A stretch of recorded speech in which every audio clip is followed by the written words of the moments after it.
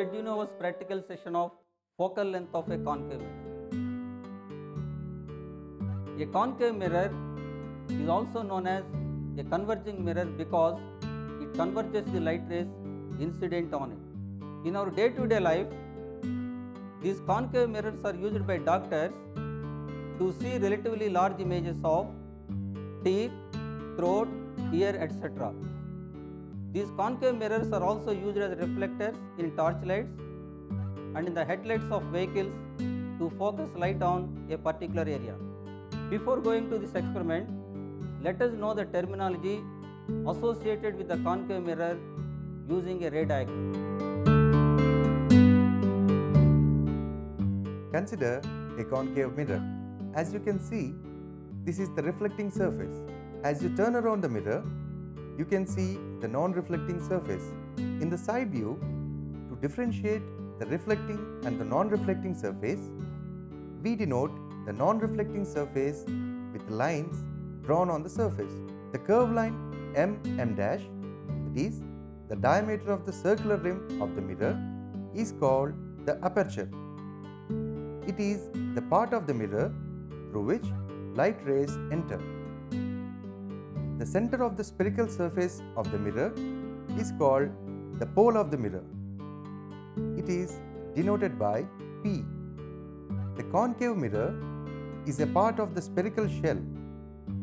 The center of the spherical shell is called the center of curvature.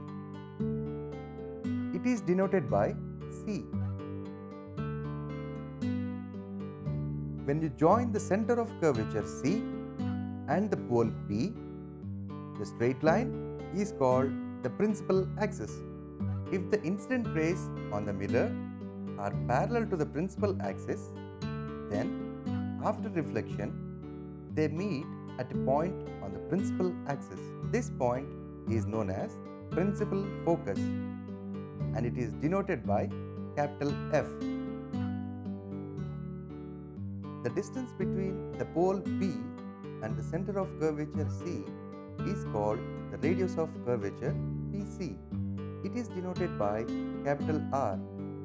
The distance between the pole P and the principal focus F is called focal length of the mirror PF. It is denoted by small f.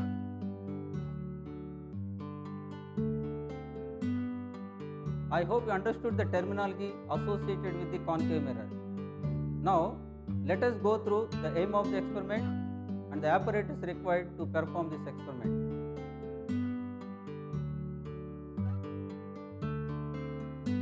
The aim of this experiment is to find the value of V for different values of U in case of concave mirror and hence to find the focal length of this concave mirror by plotting graphs between U and V and also between 1 by U and 1 by V. The apparatus required for this experiment are optical bench with 3 uprights, concave mirror, 2 optical needles, knitting needle and a half meter scale. Before starting this experiment, it is important to understand the typical setup of the optical bench to determine the focal length of a concave mirror. So, let us go through the setup of the optical bench and the procedure to perform this experiment. Consider a concave mirror and mount it on the optical bench at a convenient position. Now, place an object needle at 1.5 times the rough focal length of a concave mirror.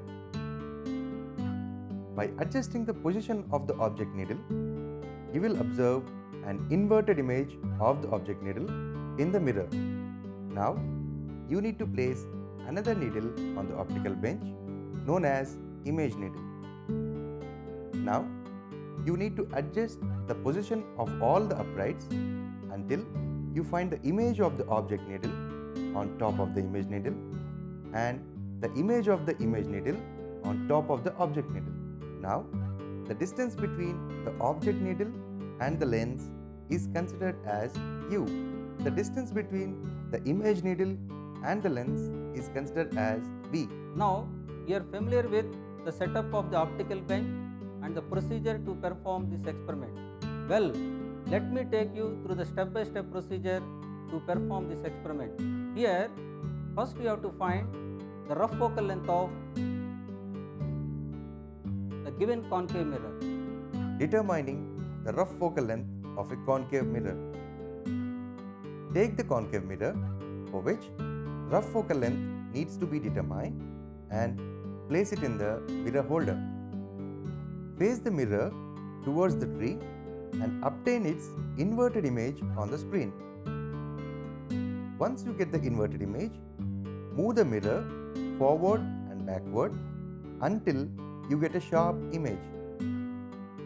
Now, with the help of the scale, measure the distance between the mirror holder and the screen, which is nothing but the rough focal length.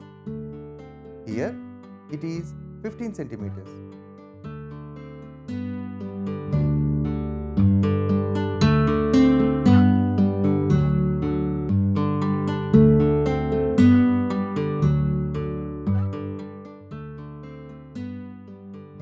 After finding rough focal length of the concave mirror, we fix the concave mirror on one of the upright and then mount the upright on the optical bench at a convenient position. After that, we fix the object needle on another upright and then mount the upright on the optical bench so that the object needle faces the reflecting surface of the concave mirror. Take proper care that the tip of the object needle and pole of the mirror should lie on the same horizontal line. As the rough focal length of the concave mirror is 15 centimeters, we need to maintain a distance more than 15 centimeters between the mirror and the object needle so that the position of the object needle comes beyond the focus of the concave mirror. After mounting the mirror and the object needle at their respective positions, we move to the right end of the optical bench to observe an inverted image of the object needle looking into the concave mirror. Closing one eye, looking into the concave mirror, adjust the position of the object needle until an inverted image of the object needle is seen clearly. Here you can see the inverted image of the object needle very clearly, but to locate the position of the inverted image of the object needle, we need to place another needle on the optical bench. This is known as the image needle. So, let us place the image needle on the optical bench.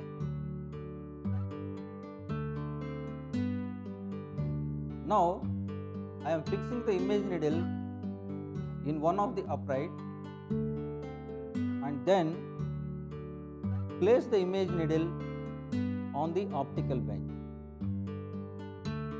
Now, looking into the concave mirror, we adjust the positions of the object needle and the image needle until an inverted image of the object needle falls over the image needle. While looking into the concave mirror, we adjust the positions of the object needle and the image needle until an inverted image of the object needle falls over the image needle. Here you can see very clearly an inverted image of the object needle is over the image needle.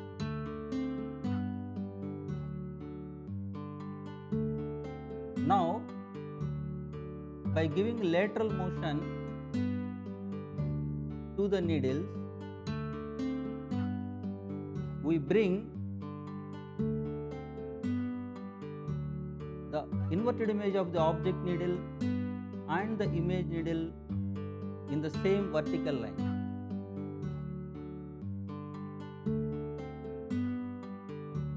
After that,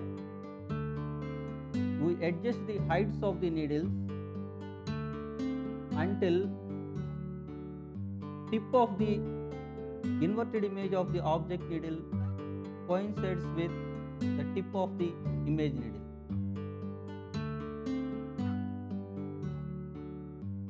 Now look for parallax error. If we move our eye to the right and left, there is a relative shift between the inverted image of the object needle and the image needle. So there is a parallax. To remove parallax, we move the uprights back and forth until there is no relative shift between the inverted image of the object needle and the image needle. Here you can see very clearly that there is no relative shift between the inverted image of the object needle and the image needle. Hence, parallax is removed. After removing the parallax error, we note down the positions of concave mirror, object needle and the image needle. Here, the concave mirror is at a position of 80 centimeters, object needle is at a position of 104 centimeters and the image needle is at a position of 129 centimeters. Now we got one set of observations. For more observations, we repeat the same procedure by changing the positions of the uprights. After noting down all the observations, we need to apply the index correction to get the actual measurements. Once the index correction is applied, we get the actual values of U and V. Now we draw U versus V graph and 1 by U versus 1 by V graph to determine the focal length of the concave mirror.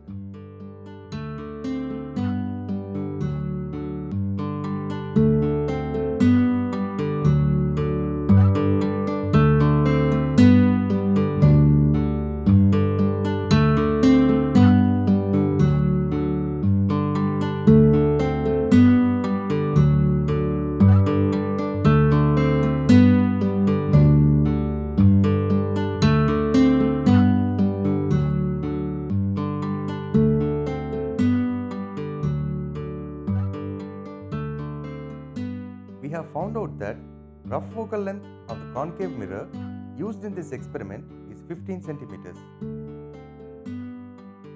Table for values of U, V and 1 by U, 1 by V.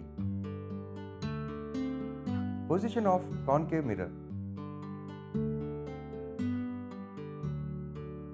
When the concave mirror, object needle and the image needle are placed on the optical bench, the inverted image of the object needle without any parallax is observed over the image needle.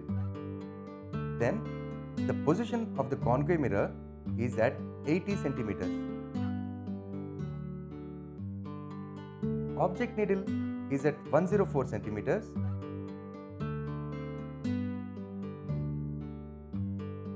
Image needle is at 129 centimeters. Observed distance PO is equal to U is the distance between concave mirror P and the object needle O, that is 104 centimeters minus 80 centimeters, which is 24 centimeters. PI is equal to V is the distance between the concave mirror and the image needle I, that is 129 centimeters minus 80 centimeters, which is 49 centimeters. corrected distance u is equal to observed distance plus index correction. Index correction is equal to plus 0.4 centimeters. Therefore, corrected distance u is equal to 24 plus 0.4 centimeters, which is 24.4 centimeters. Corrected distance v is equal to observed distance v plus index correction v. Therefore, corrected distance v is equal to 49 plus 0.4 centimeters, which is 49.4 centimeters. 1 by u is 0.040. 1 by v is 0.020. F is equal to 16.38 centimeters. Similarly, u and v values for different positions of the object needle O are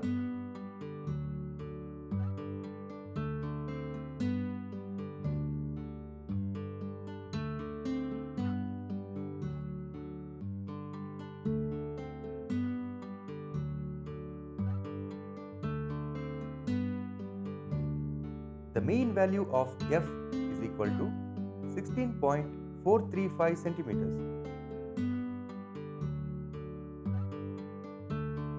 UV graph concave mirror. Using the values of U and V, draw a graph by taking U on the negative x-axis and V on the negative y-axis. We select a suitable scale. On x-axis, 1 centimeter is equal to 10 centimeters. On y-axis, 1 centimeter is equal to 10 centimeters. Now, let us plot the points on the graph.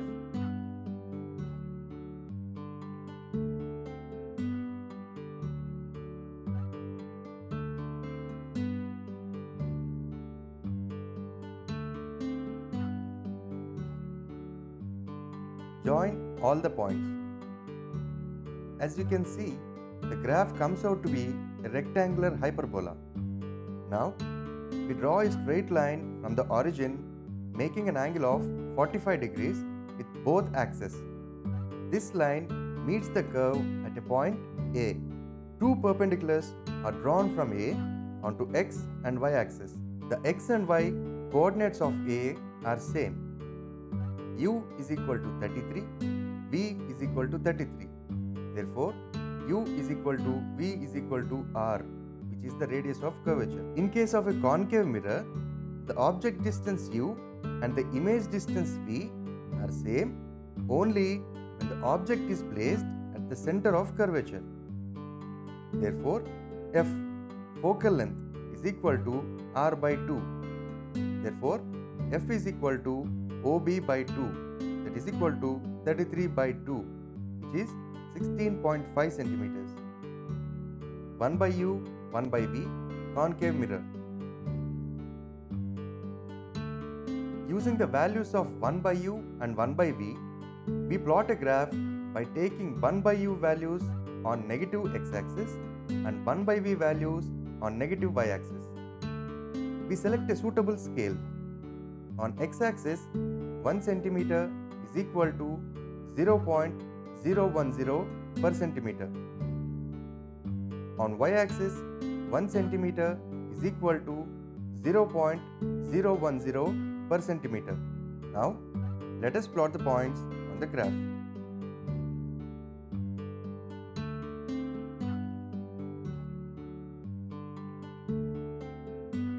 Join all the points. As you can see, the graph comes out to be a straight line. Now, extend the line to meet the x-axis and y-axis. The line cuts the both axes at an angle 45 degrees, making equal intercepts OA and OB. F, focal length, is equal to 1 by OA is equal to 1 by OB. Here, OA is equal to 0.060 per centimeter. Therefore, F is equal to 1 divided by 0.060, which is 16.6 centimeters.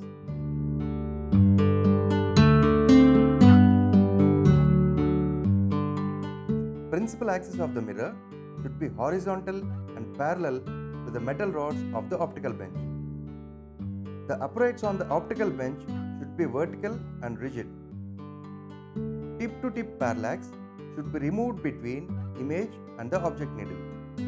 While locating the positions of the image of the object needle, the eye should be at least 30 centimeters away from the needle. Tips of the object and the image needles should lie at the same height as of the pole of the concave mirror. Index correction should be properly determined and must be applied for both U and V. I hope now you are able to determine the focal length of any given concave mirror on your own without any doubt or hesitation. Thanks for watching